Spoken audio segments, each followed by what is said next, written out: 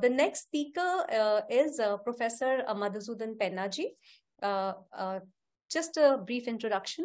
Professor Madhusudan Penna has been awarded with Sahitya Academy Award for Mahakavya on Gulab Rao Maharaj. He has 45 books to his credit and has recently translated the Gyaneshwari of Sant Gyaneshwar into 9,000 Sanskrit verses. Professor Penna has about 17 awards and honors. He was honored with honorary D.Litt by National Sanskrit University, Tirupati, Andhra Pradesh for his unique contribution in Indian philosophy. The Tirumala Peetham, established by Bhagavad Ramanujacharya in the 10th century, has confirmed Shastra Ratnakara on him. His presentation today will be on Yoga as understood by Abhinavagupta. I invite Professor Penna to take us through his session. Thank you so much, ma'am. Guru Brahma, Guru Vishnu, Guru Devo Maheshwara, Guru Sakshat Param Brahma, Tasmai Shri Gurave Namaha, Harihi Om.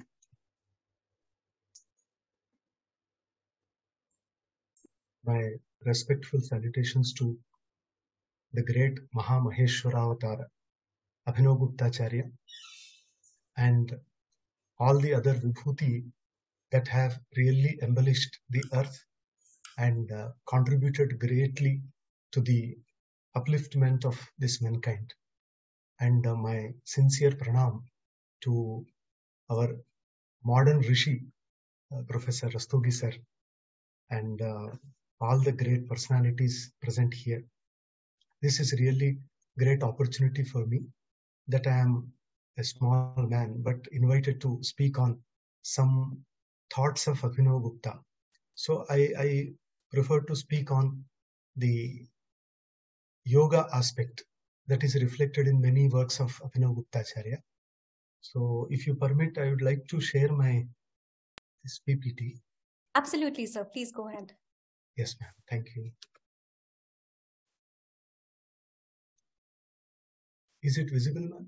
Yes, sir. If you could just run it, and then I think we'll be good to go. Yes, please. Yes. So Abhinavagupta on yoga. So I had great fascination for this great Acharya when I was working on his commentary on the Bhagavad Gita. So for my MPhil degree, so I was studying Shankaracharya's Bhashya along with Abhinavagupta Acharya's Gitartha Sangraha. So I was really delighted. I was carried away by the profundity of the thought there, the way of presenting ideas in an order. So really great fortune in one life that I was introduced to Abhinavagupta Acharya's philosophy. And fortunately, I could get this K.C. Pandey's book also. This is the first thesis on Abhinavagupta, his life and his works. So that also immensely benefited me. So I had studied both and I developed a kind of attraction. So I started studying many of his texts, like initially it was only Pratibhijna Vivruti Vimarshini, then Bhagavad Gita Vyakhyana, then we had Dhvanyaloka with Lochana as a part of our MA program. So I studied that Lochana and I was amazed that such a great philosopher gets into the intricacies of poetics also, Dhvani, and very, very subtle analysis of the concept of Dhvani he made in that. And later I studied, and some of the scholars like Padma Shri, Pulela Ramachandru sir and others held that Abhinavagupta Acharya was actually over-projecting the Dhvani concept. What Anandavardhanacharya intended was differently projected by Abhinavagupta Acharya. That was his observation. But I personally feel that Abhinavagupta Acharya was himself a great yogi, definitely. And he was also a great mystic. And various dimensions are there, various dimensions of his personality. So I would like to throw light on some of them just to remember. So here we find a great philosopher in Abhinavagupta. Somebody was asking why Abhinavagupta Acharya is not recognized as a philosopher. Actually, had he written an independent work, he would have been regarded as an independent scholar. But what happened? He commented, though his commentaries are regarded as complete texts on any system, single works are not available. And even in his Tantraloka, we don't find any independent proposition, but he was actually compiling and processing and presenting all the ideas. So many Tarka schools, Tantra schools prevailing during that particular time. And on one side, we find him as a philosopher, carrying the legacy of Kashmir Shaivism. Then we have in him a mystic. This is reflected in the first part of the Tantraloka also. In Tantraloka, we find how he gives importance to some of the Diksha Kriya, and he promises there that during Diksha Kriya, you can invite your forefathers, your predecessors, and you can offer Jalatarpana to them, etc. So these are the claims that he makes. Then aesthetician, of course, we know from his Lochana commentary and Abhinav Bharati. So very, very subtle analysis of the concept of beauty, whether it is verbal or objective. It is the aesthetic sense, aesthetic treatment of the things he has presented in his works. That is one. Influential musician, because K.C. Pandey also had written in his book that during his period he was considered as a great musician. And one of his images, not exactly photographs, but one of the pictures, paintings, so that shows him playing on veena. So influential musician and a poet. So he himself was a great poet. This is evident from many of his works, like some stavar there, Bhairava Stava and other.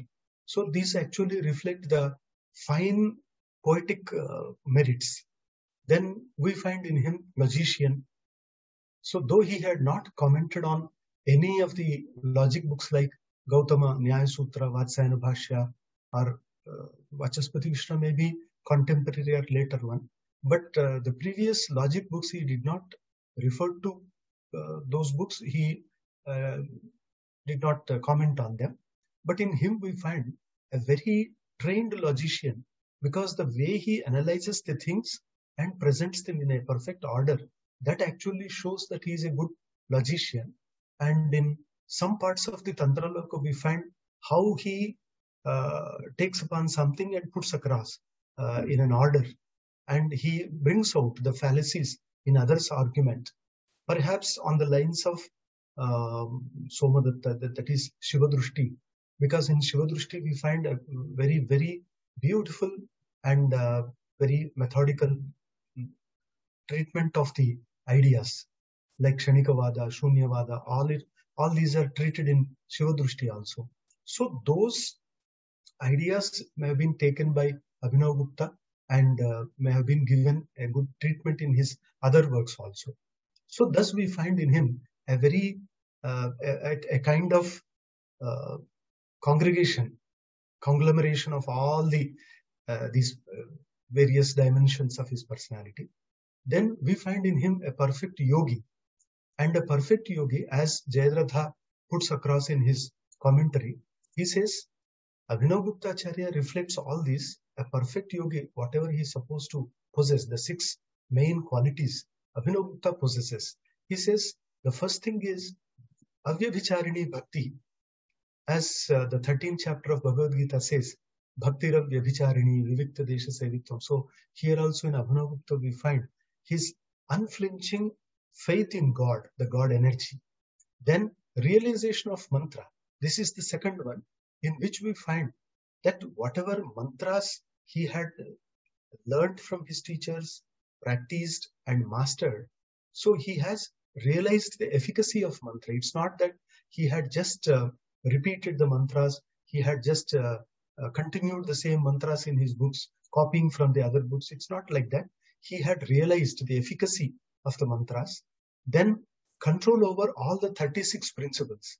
So Shat Trimshat Tattva Sandoha is also one of the beautiful Kashmir Shaiva texts. So all the 36 principles are that Tattva, and he has written, the commentator has written that Abhinavagupta Acharya has full control over all these principles. Then successful activities, or you can say success in all the activities he has undertaken. This is Siddhi. So he has got Siddhi. Then poetic creativity. So as Arvinda Ghosh also had written somewhere in his Integral Yoga, that the best of his poetry was an outcome of best moments in meditation, he said. So that came out. The beautiful moments he had experienced in meditation, so that got expression in the form of poetic creativity. So Abhinavagupta also had this poetic creativity, and we know from his Tantraloka that at many places he beautifully presents all these ideas, like Bhaskaracharya, the great mathematician. Then spontaneous knowledge of all the disciplines he had studied. So we know from history that he had studied several shastras from the available teachers at that time, like Bhattendu, Bhattotpala, and many other. Because at one place he himself says that just like a honeybee, a student should acquire knowledge. A honeybee moves from one flower to another flower and collects honey. Similarly, a sincere student should go from one teacher to another teacher and get right knowledge from the able teacher. So this kind of practice he demonstrated in his life, that spontaneous knowledge of all the disciplines like Sankhya, Yoga, especially in Tantraloka we find all these important schools of philosophy being analyzed and sometimes criticized, but that is healthy criticism. So all this we find in his Tantraloka also. Tantrasara is a kind of summary of Tantraloka. So spontaneous knowledge of all disciplines, that means when he takes upon one particular discipline, immediately he absorbs it, he assimilates the essence of that particular shastra, and whenever it is necessary, wherever it is necessary, he presents the essence. So this we find in the Tantraloka Pratyavijna Vivrit Vimarshini also.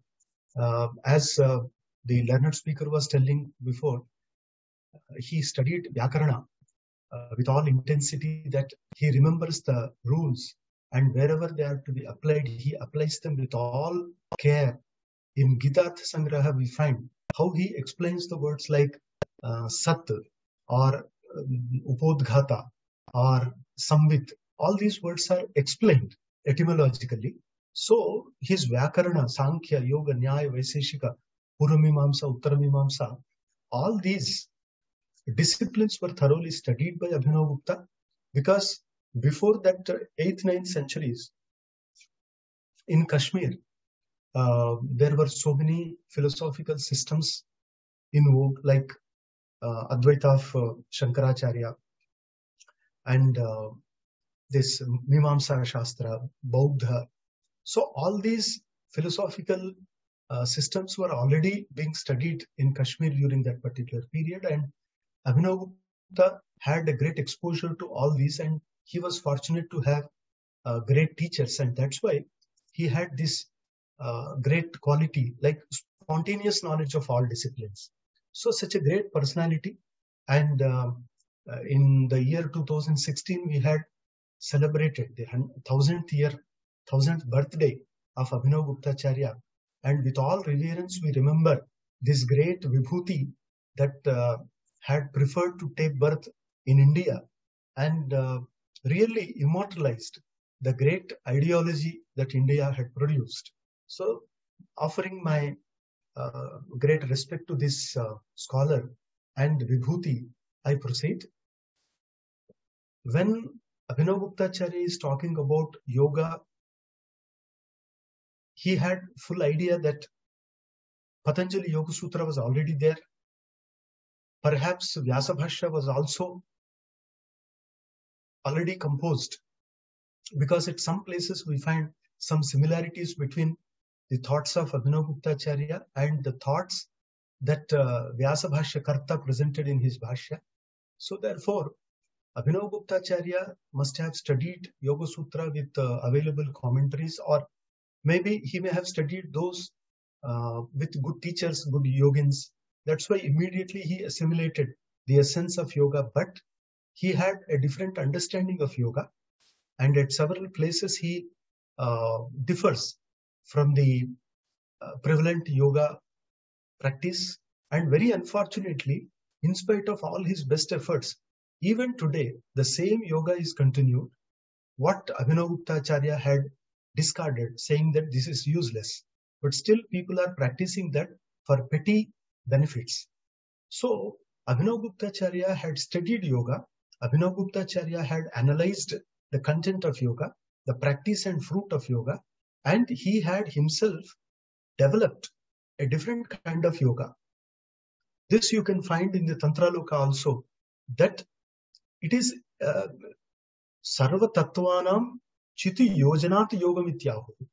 So somewhere he says very clearly that the yoga sadhaka, he matures into such state that he actually takes everything into that Paramatatva. So that is Chit, and he merges everything into that Chit only. So that kind of mergence is known as yoga, according to Abhinavaguptacharya. But if we compare this with the previous definitions of yoga, we find that some people call yoga as samyoga, some people call it as viyoga, some people call take the same word in different sense also. So what is that ultimately? Whether it is jivatma paramatmanoho samyogo yoga uchyate, as the Smritikara had mentioned earlier, is it only a kind of mergence, or is there are there two different things that you merge one into another? Are there two different things?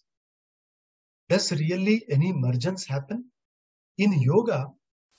Because this was observed in the Bhagavad Gita also, that Sri Krishna himself says that there is actually no mergence.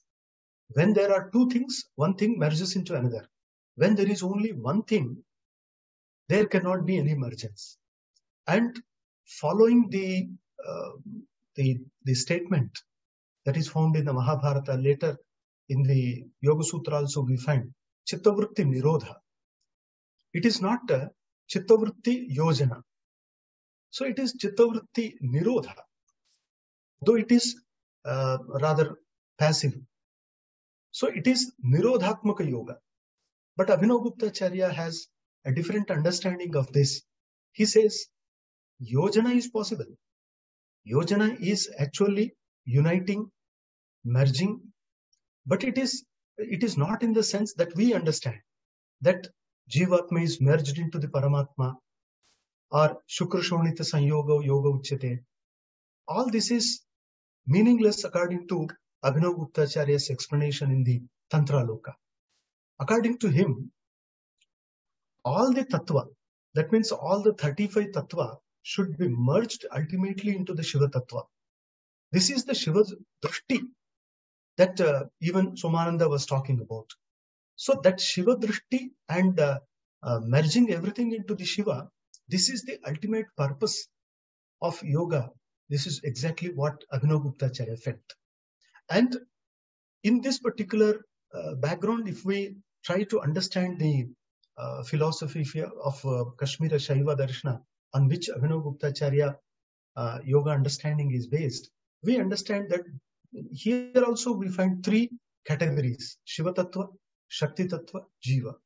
But ultimately this Jiva and Jagat, these are not different. So Abhinavaguptacharya is not ready to discard this Jagat like Mithya. Mithya, as Shankaracharya and his predecessors preferred to discard that as Mithya. In whatever manner you do it, but it is Pratipannopadho Traikalika Nishedha Pratiyogitvam, Jnana Nivartyatvam, Sadviviktatvam. So in that manner they had looked upon the material world and they said, you just remove it. And in order to get to the ultimate reality, you have to come out of this. And unless you think that it is only a false image, you cannot really get to the Shiva realization. So everything else, that means other than Shiva, will stand as an obstacle in the path of yoga. Therefore, in the other systems, we find Shiva is the ultimate reality or Brahma, and Jagat is only Mithya. And Jiva is none other than the same Brahma. And in the Abhinavagupta Acharya's understanding also, which is based on the Shaiva philosophy, three are there. But this Jagat is not Mithya. Though some of the Shaiva thinkers prefer to use the word Abhasa, they take it in a different sense. Not in the sense that Adi Shankaracharya had taken. Because Adi Shankaracharya has used the word at several places in his Bhashya, Brahma Sutra Bhashya, Atasmins Tad Buddhihi, Smriti Rupaha Paratra Puru Drushta Abhasa, etc. He had explained this Abhasa. This is Adhyasa according to him. And he had concluded very clearly that it is the avidya that he is talking about. And avidyastamayo mokshaha, etc. But the Abhasa that the Shaiva thinkers had given is different. That here the upasarga added to the root bhasa is taken in the sense of ishat, alpatva. Therefore, abhasa means sankuchita bhasa, limited manifestation or expression. So this abhasa you find at several levels, like the Maya Kanchuka, the 5 Kanchukas also, if you observe, you find everywhere some type of sankocha. And because of this sankocha only, that Shiva becomes Jiva. So it is parinita pramatritvam. It is the kala, sankuchita kala that he's talking about. And of course, we find similar idea in the Brahma Sutras also. Paravidhyana tutirohitam tato hyasya bandha viparyayo. So it is cause of bandha that limited knowledge, limited power, limited occupancy. So all this is limitation, and this limitation is because of Maya, they said. Therefore it is Maya Kanchuka. So the Brahma, the supreme transcendent one, it is Vishwa Uttirna, because Vishwa is the manifestation, and beyond that the source is there. From that source only the Vishwa is manifested. It is not Arambhavada, Parinamavada, Vivartavada, but this is you can say it is Abhasavada or Swatantravada. Swatantravada with reference to the Shiva Tattva, Abhasavada with reference to the Jiva or Vishwa. So it is Abhasa, a limited manifestation. But beyond that there is reality. That's why Pado Osya Vishwa Bhutani Tripadasya Amritam Divi. The Yajurveda also says very clearly that the reality is much more bigger than what we observe, perceive, what is the object of our knowledge. It is beyond that. It is Vishwa Uttirna. But when something is created, it cannot be out of the jurisdiction of this. Therefore, it is Vishwa Maya. So, whatever is manifested, that automatically carries the Shiva Tattva. And Shiva Tattva is there even beyond this Vishwa. These are the two aspects that the Kashmir Shaivism states in their texts, like Vishwa Uttirna, Vishwa Maya, the immanence of the Shiva Tattva and transcendence nature of Shiva Tattva, two aspects. And Jiva is spiritual limitation or individual, that is Anu. Then what is this Jagat, material world? It is the supreme creative energy, immanent in creation. See, the difference is Adi Shankaracharya's philosophy takes this as Maya, which is inexplicable, anirvachaniya, etc. Sadasabhyam anirvachaniyam, they say. But in Abhinavagupta Acharya's philosophy, it is the Shakti. And therefore, Shakti Mato Abhedaha, on the strength of this particular principle, they say that the Jagat is also ultimately Shiva. In the other systems, it is not accepted because they say that if there is Karyakarana Bhava, then the Karya is supposed to carry the characteristics of the Karana. And if Jagat is the Karya of Brahma or Shiva, then it should reflect all the characteristics of the Shiva Tattva or Brahma Tattva. Because the Jagat is reflecting different characteristics, it cannot be the effect of Brahma or Shiva. This is the general logic that they put forth. But it has been refuted vehemently in the Arambhanadhikarana, in the Brahma Sutra also we find this, like Tadananyatvam Arambhana Shabdadibhyaha Sattvacha Avarasya Bhavecha Upalabdhe. So many sutras are there. And elsewhere also in the second chapter, second pada, the same topic is taken for criticism, and again it is criticized that any other thing than Brahman can be the cause of this universe. So the cause and effect relation, a very difficult thing to establish, but it is very efficiently handled by this Abhinavagupta Acharya.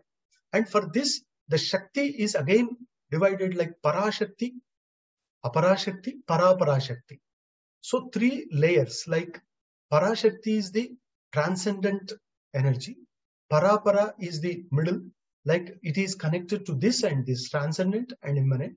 Then Aparashakti is there, this is the Vyakta Swarupa, in which everybody is totally carried away. Almost all the Mandadhikari are fatuated in this one way. That means they develop fatuation for this Aparashakti only. And it is the thing that the Ishavasya Upanishad also speaks about, like Hiranmayena Patrena Satyasyapi Hitam Mukham Tattvam Pushan Napavrunu Satya Dharmaya Drishtaye. So actually everybody is totally mesmerized with the Aparashakti. But the philosophers try to elevate the level of this sadhaka and take him to Parapara, then Parashakti. And a kind of union with the Parashakti is the goal of all yoga. And in this Abhinavagupta Acharya's yoga system, if we observe, we find that it is more integrated, unique, pragmatic, world-affirming, and universal. Because we understand here that Abhinavagupta Acharya had studied all available Shastra during that particular time, and he had taken the important points from those schools, and he developed a kind of system in his commentaries and independent work like Tantraloka, that you find a kind of integrated ideology. That's why it is unique and universal, because it does not prohibit anybody. It welcomes everyone, provided he possesses the required qualification. And in this particular positive, pragmatic philosophy, you find the word, chitta, chittavritti, all these have their respective position, their respective value. That nothing is completely negated, discarded, nullified. So this kind of a very important contribution that we find in this yoga. So this developed between the 8th century and 12th century AD. And the yogic experiences are so wonderful that at every point of time, even in the Shiva Drushti, we understand them, that all these are not just repetitions that we heard from somebody and we are repeating the hearsay. Instead, they say that all these are experienced and can be experienced. Such kind of yogic experiences are mentioned in these texts, and there is one Shiva Sutra, Vismayo Yoga Bhumikaha.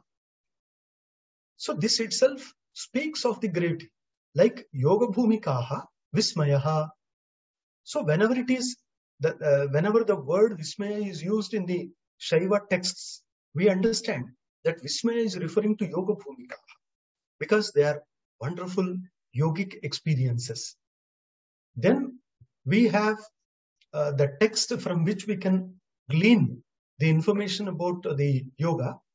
So Mahamaheshwaracharya Abhinavagupta had written, authored this Tantraloka in 12 volumes. and there are about 37 chapters and 5,859 verses. And we find scattered information about the yoga. Apart from this, we have some texts on Kaula Sampradaya, Pratyabhijnana Sampradaya, Spanda Shastra also, like Spanda Karika, Spanda Sandoha, Pratyabhijna Hridayam, then Krama, Kula, Spanda. So all these were the schools and many texts were written on them.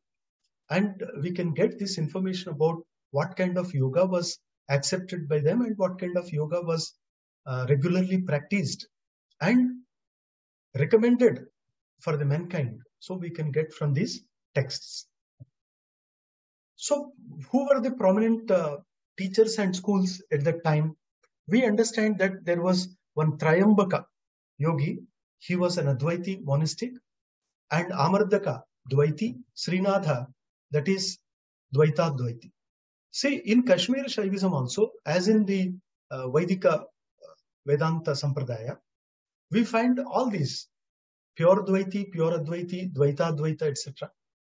Because such references are found in the Brahma Sutra, like Pratijna Siddher Ashmaradhyaha, Sampatteriti Jaiminihi, Ashmaradhya, Apishali, Jaimini, Kashakritsna.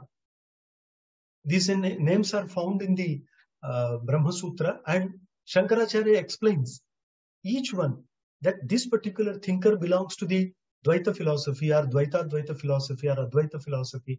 Similarly, in Kashmir Shaiva philosophy, we find this pure monistic idea, dualist idea, and mixed Dvaita idea. So these were the thinkers. And we find the Pratyabhijna school, Somananda, then Krama school, then Kula and Spanda school.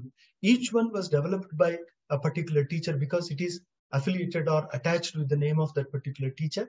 And Abhinavagupta Acharya was very lucky that he had studied many of these important works from very authentic teachers, very good teachers. And now when we talk about the yoga, generally what we understand is we are in the body, we are observing, experiencing, and participating with the universe outside, the world outside. And the world is the main obstacle because the world is in the form of all the impurities from the 12th tattva to the 36th tattva, like the grossest Pancha Mahabhuta, then subtle Tanmatra, then the Indriyas. Beyond that, there is mind. Beyond that, there is Ahankara or ego principle. Beyond that, there is intellect. Beyond that, there is the prime matrix of the universe, that is Prakriti. And without the participation of Purusha, Prakriti cannot function. Therefore, Purusha Tattva is also accepted as consciousness. And all these actually is impure. That is Malina Adva, Ashuddha Adva, according to the Shaiva philosophy, Kashmir Shaiva philosophy. So it is Ashuddha Adva. All the 24 principles of this Sankhya, it's only Ashuddha. And now the Kashmiri Shaiva thinkers have contributed immensely to the subtle analysis of further categories. Like there are some categories which are pure and impure, like Maya, Kala, Vidya, Raga, Kala, Niyati. All these is actually nothing but limitations. If it is Kala, it is Kalakrita Paricheda. Madhusudan Saraswati says in the Advaita Siddhi Hetu Visleshana. So it is Kala, that which brings limitation to the objective world. Because of this Kala, there is limitation. Atyanta Bhava Pratiyogitva. Then we have Niyati. It is actually the limitation in cause and effect relation. Raga, limitation in the fulfillment of desires. Vidya, limitation in knowledge. Kala, this is actually the first expression of the reality, they say. And all this is because of Maya. So Maya Kanchuka the fivefold Kanchuka. This is pure and impure, because there is Shuddha. Above this, there is Sadvidya or Shuddha Vidya. Therefore, it is actually connected to that. So, pure and impure. Then we have all the pure tattvas, starting with the Sadvidya. Then we have Ishvara, Sadashiva, Shakti, and Shiva. Shiva is the ultimate one. This is the Anuttara, Anupaya, according to the Shaiva terminology. So, now this yoga of Abhinavagupta is all-inclusive, very pragmatic. It actually takes into consideration each element of this creation and tries to open our eyes to the reality that each one can be perceived, realized as manifestation of the Shiva Tattva only, and therefore perceiving that Shiva Tattva in every element around is pure yoga. So in this process, the sadhaka may adopt any technique, any method, but according to his temperament, according to his spiritual qualification, he has to adopt that particular method. And there are three methods that Abhinavagupta Acharya also observes and explains in his Tantraloka. The Anava, though Anava Mala is there, it's Anavopaya, Shaktopaya, Shambhavopaya. We understand that actually this yoga practice starts with Anava Upaya. This is the lower one.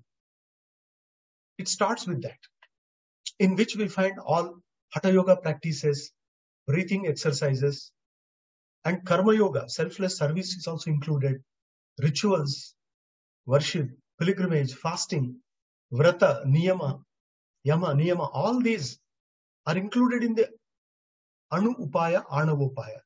And all the body and physical actions, mental action, these are all included in the Anavopaya. And Abhinavagupta Acharya very clearly says in the Tantraloka that Anavopaya is for the low qualified spiritual seekers. That means if a person is less qualified in the spiritual path, then he can go for Anavopaya, like Hatha Yoga. Hatha Yoga Sarvoyam Raja Yogasya Siddhaye. So this is Hatha Pradipika. Similarly, here also Anavopaya should actually enable that particular person or strengthen that particular sadhaka so that he will become eligible for the next two, Shaktopaya and Shambhavopaya. So the next one is Shaktopaya. Shaktopaya is also known as Jnanopaya. Here, knowledge plays an important role. Shaktopaya. So here, the techniques involve the mental energy like Swadhyaya, Dhyana, Dharana, Bhavana, and the mental repetition of the mantras. So all this is Shaktopaya. Then as a person masters the Anavopaya and becomes eligible for the Shaktopaya, then in him he finds rapid change. He is physically changed, mentally changed, and intellectually is also changed, because he finds in himself some new thoughts just flashing. So that kind of surgeons is known as the yogic accomplishment. Now he will become eligible in the Shambhavopaya. He will get into that. Shambhavopaya, here it is based on the will. Then we understand where that particular consciousness is centered in ourselves. Then we focus our will, concentrated effort of will. We remain balanced in that particular point. And here, it does not require any external or internal effort. So this is effortless, but still it is an upaya. Upadayapi ye tyajyaha tan upayan prachakshate. This is Vakyapadiya. Bhartrhari says that upaya is that which is taken by somebody, and after accomplishing something just discarded. Upaya. So Shambhava is also Upaya, because Shambhavapaya makes a person eligible for the next Anupaya. Anupaya, actually there is no Upaya itself. That is the Sahajavastha. That is the ultimate state. So these three are given in the Shaiva philosophy, and Abhinavagupta Acharya now and then refers to these only, and he warns the sadhaka against the allurements of Anavopaya, the Siddhi, etc. He says, no, you don't limit yourself to the material things, getting this or that always. This is actually your Sankocha. So raise above and beyond all these. Raise yourself from the infrasentient to the suprasentient. Take yourself to that reality. And for that, Shaktopaya and Shambhavapaya are there. And once you master the Shambhavapaya, the next one is nothing but the pure Shiva. So here I have explained that Anuvapaya is only for inferior aspirants, while Shaktopaya is medium aspirant, Shambhava for highly qualified aspirants. Then when we come to the theory and practice of yoga, we find there that in the yoga that Abhinavagupta Acharya had preferred and practiced himself and recommended to most of his students is that kind of yoga which does not involve any physical torture. In Tantraloka, he clearly mentions this, that torturing your body in any way is not recommended. So in asana, pranayama, and in mudra and other things, there is a lot of torture given to the body. So that kind of training or that kind of torture is not required according to Abhinavagupta Acharya. So that kind of yoga is prescribed by him. Yogo nanya kriya nanya tatva rudha hiya matihi swachitta vasana shantau sa kriya ityabhidhiyate. So we find there that ultimately this kind of different yoga I am going to expound. This is exactly what Abhinavagupta Acharya explains in his Tantraloka, quoting from Malini Vijaya Tantra. He says, when Parvati asks Parameshwara to explain the yoga, Parameshwara very clearly says that Shrunudevi Pravakshami Yogamritam Anuttamam. So now I'll explain to you the excellent nectar-like yoga. That's the best. Yat prapya shivatam martyaha labhanti ayasa varjitaha. So without any effort, without any physical exertion also, you can get the fruit of yoga. So therefore, Abhinavagupta Acharya recommends that kind of yoga. No suppression of emotions and instincts. This is rather very surprising that if I don't suppress my emotions and instincts, how can I get to the yoga? But remember that even Patanjali Maharshi does not use the word in that sense. When he says Chittavritti Nirodha, that Nirodha is not any forcible suppression of your instincts or emotions, rather understanding them and simply uncoiling them so that the lower instincts are totally destroyed, totally removed, and there is only higher consciousness. That's why the word Nirodha is variously explained by the commentators, like Bhojaraja in Rajamartanda explains the word Nirodha as Swakarane Layaha. So it is actually merging into its cause. Therefore, there is no suppression even according to Patanjali Maharshi. But people generally argue that Patanjali Maharshi Yama Niyama, they actually talk about such kind of things only because you are supposed to control, you are supposed to suppress. But it is a gradual process that you are not actually suppressing them. You are trying to unravel the secret of all these emotions and instincts through gradual practice of the Yoganga. And breath control is also not required.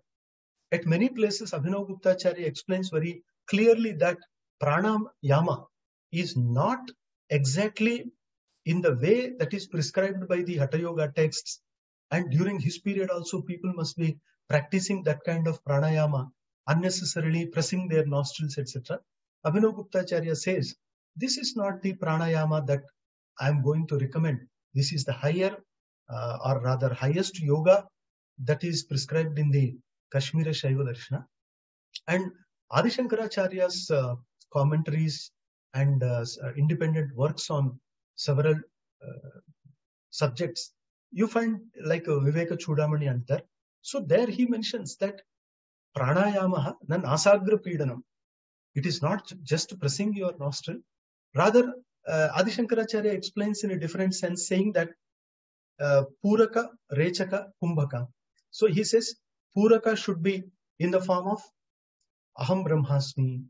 Rechaka should be in the form of Neha Nanasti Kinchana, Jagan Mithya. Then Kumbhaka should be Ekameva Dvitiyam Brahma. So this kind of Puraka, Rechaka, Kumbhaka can be practiced, and this is true pranayama, true yoga according to Shankaracharya and according to Abhinavagupta Acharya also. And in this particular yoga system, the seeker is free to enjoy this life, but with limits as per humanistic laws. The social laws are there. So within that, if you can enjoy life, no problem. Because in Bhagavad Gita also, especially while explaining the meaning of the shlokas like Devan bhavayata anena te deva bhavayantuah parasparam bhavayantah shreyaf param avapsyatha, and before that also sahayajnam prajasruštva puro vacha prajapatihi anena prasavishyadvam esha vostu ishtakama dukkha. So anena. So these commentators highlight that particular word and say that this pronoun, this anena, refers to anena yajnena, and that yajna is indriya dwara, indriya devata tarpanam yajnaha. In Bhagavad Gita Bhashya, we find this kind of explanation that the indriyas are created for that purpose. So let the indriyas flow. Don't stop them, but you should not have any craving for them, because everywhere there is Shivatva only, not a limited Jivatva. Therefore, if you can feel that Shivatva in Shabda, Rupa, Rasa, Gandha, Sparsha, then these cannot be any bandhana, these cannot be Vishaya. Vishaya in the sense, Visheshena Sinvanti, Visheshena Badhananti iti Vishayaha. But it all depends how you take them. In the same Bhagavad Gita, it is stated that Yajnarthat karmano anyatra lokoyam karma bandharaha. The same thing can be applied to the Shaiva understanding of the thing, like Yajna is Indriya Devata Tarpanam, Indriya Dwara. Then Yajnarthat karmanaha anyatra. That means if you don't understand that everything is a part of the cosmic Yajna, then that particular karma will put you in bondage. Then in this context, from Tantraloka, we have taken this Ihapi Prasiddha Purana Siddhantagamanumanadi Vihita Purna Shakti Swabhava Ishware Sati Swatmani Abhimukhi Bhute Tat Pratisandhanena Jnana Mudeti Nunam Sayeva Ishwaroham Iti. So this is the result. Ishwaroham. I am the Ishvara. But when pratisandhanena jnana mudeti, that kind of realization that takes place out of this pratisandhana, out of this connectivity, this is the yoga he is talking about. How to connect myself with this world outside? Because it is not outside, it is within. Just like a nyagrodha, bija, that has everything within, similarly, all this is in the chitta. Therefore, this pratisandhana should take place, that whatever is drishya, visible, this is nothing but the expression of Shiva. So this pratisandhana, if it is there, then abhimukhe bhute swatmani, then purna shakti swabhava ishware sati, arthat that particular Ishvara in the form of swatma, when there is a kind of state facing this Ishvara, this is a kind of reflection in the mirror. This is exactly what Jnaneshwar Maharaj says in the Sangadeva Pasashti. He says, Paraspara Pahata Mukule Bheda. He says that Jnaneshwara Chakrapani Doni Dolas Arasa Jese Paraspara Pahata Mukule Bheda. So it is like a mirror placed in front of another mirror. So the reflection is unimaginable. Here also, the sadhaka finds Ishvara as his own self, and this particular realization is the result of Anumana, Agama, Adi. Pratyaksha is also included. And all this comes from Prasiddha Purana Siddhanta. So, in our spiritual context also, the self is recognized as same Shiva. That is propounded in the Purana, Agama, and substantiated by reasoning also. So this yoga of Abhinavagupta tries to take us to that particular realization that is the pinnacle of all spiritual experience. But here we should understand the role of Diksha. Diksha is actually initiation of that particular disciple into the discipline. Nacha adhikarita diksham vina yogesti shankare. So in this particular Shankara yoga, you cannot get an entry without possessing the required spiritual qualification. That means if you are not physically, mentally qualified for that, you cannot get into that spiritual experience. Kriya jnana vibhedena sacha dvedha nigadyate. And this is also of two types. One is jnana, another is kriya. Kriya jnana vibhedena. Sa means diksha. So this diksha is also of two types. And in the yoga path of this Abhinavagupta Acharya, we find kriya diksha and jnana diksha. So initially the kriya diksha is also given, but at some places it is explained that kriya starts when jnana stops. And now what about chitta? Because Patanjali Maharshi has very obviously stated in his Yoga Sutra, chitta vritti nirodhaha. Nowhere does he try to expound that this chitta can also be taken into Ishvara Tattva. But we find in the works of Abhinavagupta Acharya and in the works of Kshemaraja and others that chitireva chetana padavarudha chetya sankochini chittam. So they understand that the mind, the psyche, the mind is also nothing but the divine consciousness. But chitireva, the same consciousness, chetana pada avarudha, because it has slipped down from the state of chetana, chetya sankochini, it is contracted. It is contracted in the sense, it is contracted with reference to that particular object. So its observation is limited. That particular mind observes whatever is present to it. This is exactly what Patanjali Maharshi explained in the fourth pada, that chitta depends on that particular object, especially while refuting the Vijnanavada Bauddha Vada.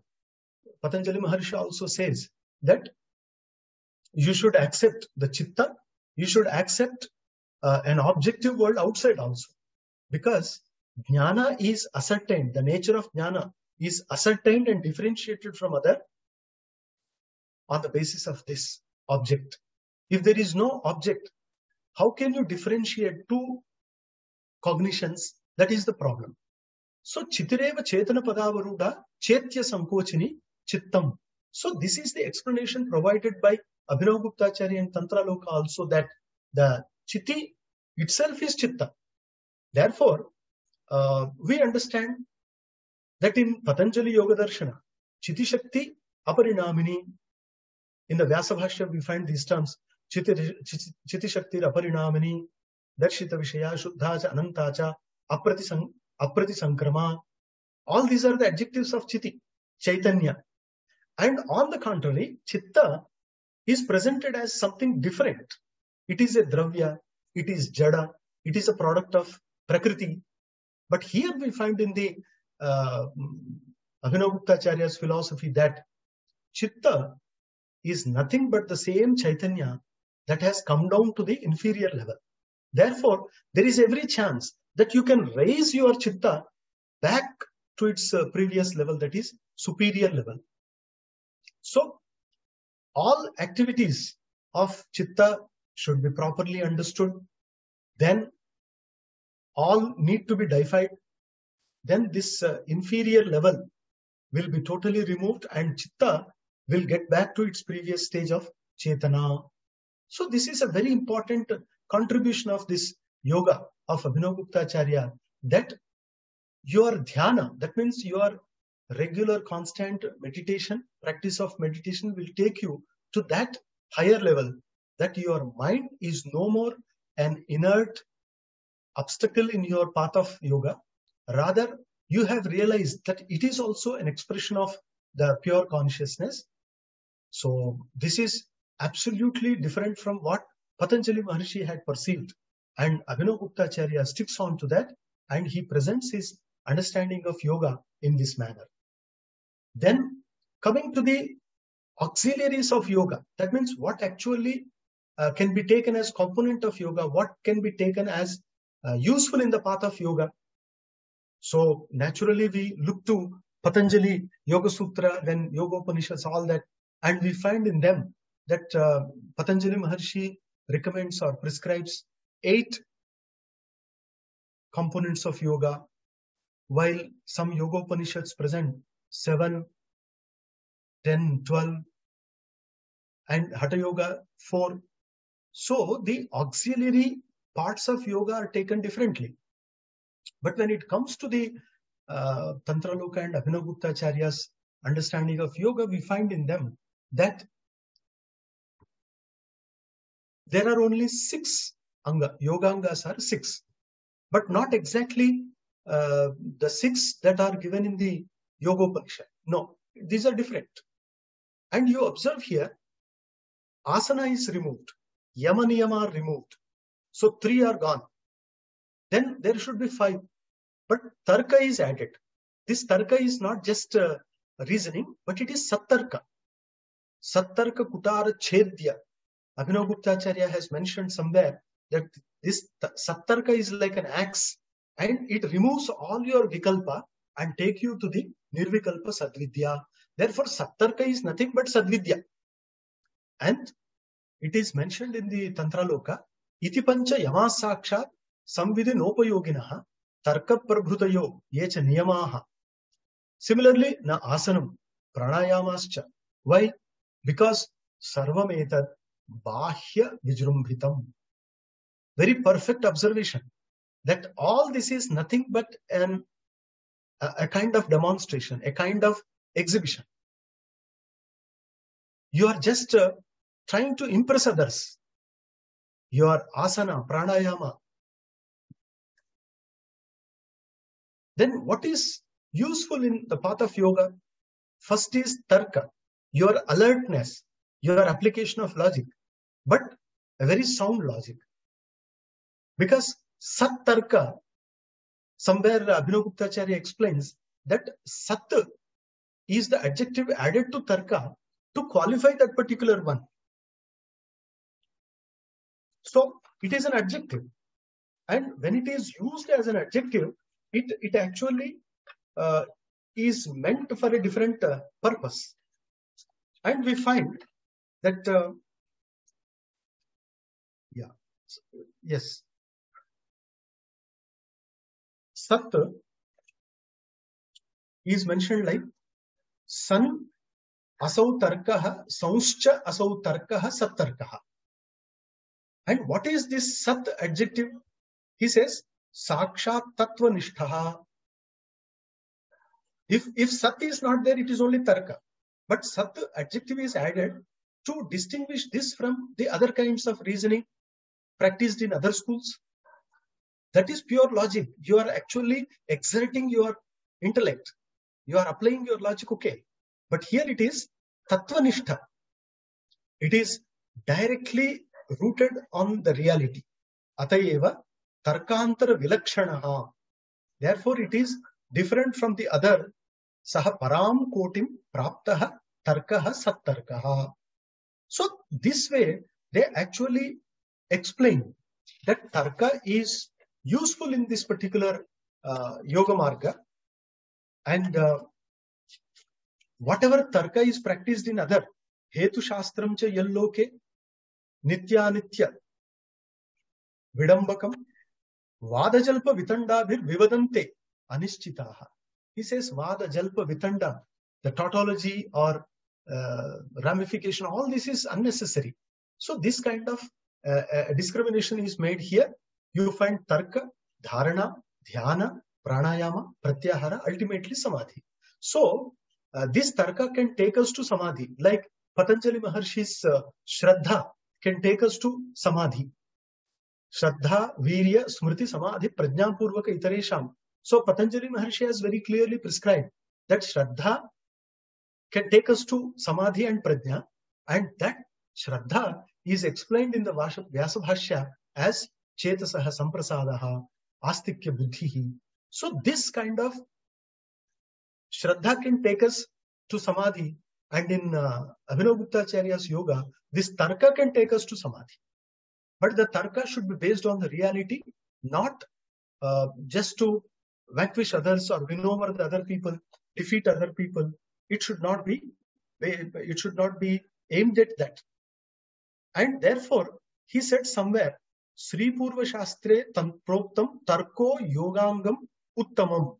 So this Tarka is Uttama Yoganga, the best Yoganga, he said. Heya Dhyalochana Tasma Tatra Yatnaha Prashasyate. So there you don't have Upadeya, Heya Upadeya Shunya. That kind of Tarka is prescribed here. Sri Purva Tantra, that is Sri Tantra in the Kashmir Shaivism. And this way we understand that Abhinavagupta Acharya also focuses more on the efficacy of Sat Tarka, and you find this in some chapters of Tantraloka. And ultimately, integral yoga of Abhinavagupta Acharya presents the essence of yoga in this form, that Etadevahi Nama Yoginam Yogitvam. In what way? Nikhilamidam Vishwam Shivatmana Parijanati. Very beautifully summarized. That what actually makes a yogi yogi? Because of what a yogi becomes a yogi, it says Nikhilamidam Vishwam Shivatmana Parijanati. So Paritaha Janati. That means at every point, in every object, in every element of the creation, he finds the Shiva Tattva. Nikhilamidam Vishwam.